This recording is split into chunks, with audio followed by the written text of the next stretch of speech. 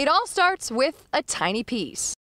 I'll prepare the digital files and pass that off to our builders, and they'll just put it together brick by brick. And a big dream. Shortly after I started working here, I started to see things in Lego. You start to dream in Lego after a while.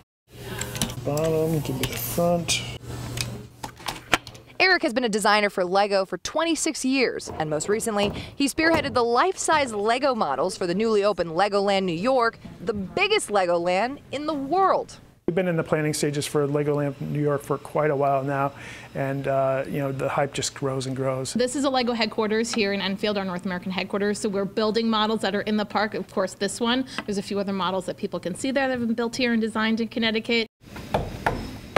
Legoland New York opened at the beginning of July, and this Lego taxi cab is the final installment headed to the Big Apple today. So this is the final model to be installed, and people, once they go to Legoland New York, will be able to sit in it, take pictures, and kind of see the model that's been built right here in Enfield. Brick by brick, layer by layer. Lego play is timeless. I think, parents, grandparents have grown up with the Lego brand. Now they can experience it with their kids. It's a game that never really has to end. It's just evergreen. So a Lego brick that your grandparent or your dad or your mom built with 40 years ago still is relevant and works with the Lego sets you buy today. And it can really be anything. You can build a set with instructions, or you can just get a pile of bricks and build something like a Lego taxi or anything else a kid's imagination can dream of.